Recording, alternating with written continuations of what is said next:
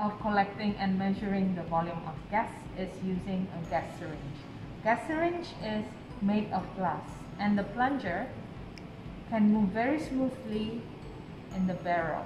Any increase in gas pressure inside the barrel will push the plunger outwards. One thing that you need to be very careful of when using gas syringe is you have to pay attention to the final volume of the gas produced, because if in this case we are using 50 ml capacity of gas syringe. Other gas syringes might be smaller than this, so the reaction that you're going to do must not produce gas exceeding 50 moles.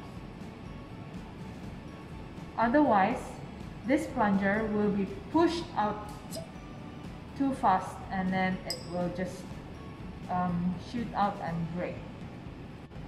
The gas syringe must be placed in a horizontal position. This way, the plunger will not be affected too much by the gravity.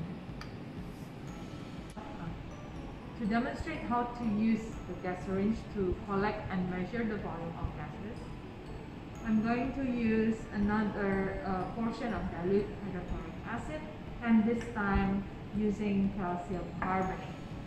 First, check that the plunger is pushed all the way into the barrel.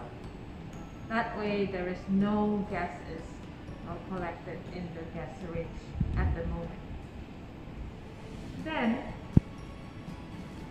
after you drop the calcium carbonate, stopper the conical straight away.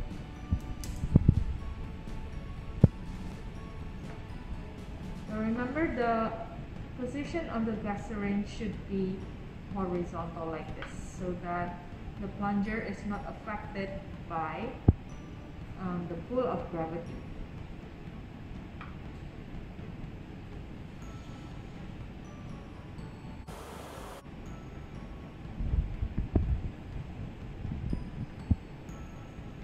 As bubbles are produced in this reaction, you can see now that the plunger has been pushed a little bit upwards.